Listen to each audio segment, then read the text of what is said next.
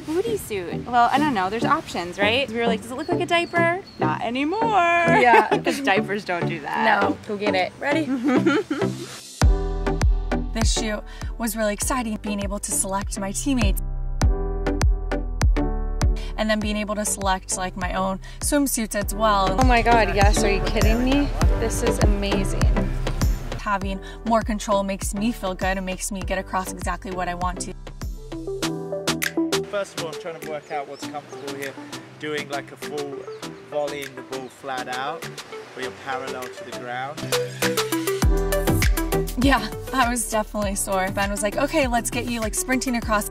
Let's get you side volleying and like juggling. And then I'm like, oh, I just got out here. Let me like wake up for a second.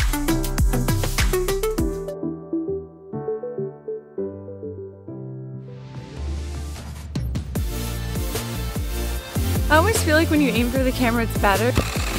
Yes! Because you get the better shot. Watch it! Always a close call. It's funny to see if they flinch.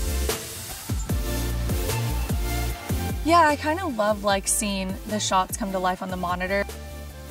Seeing it on the monitor really like gives it life and gives me an idea of how I want to do my next shots.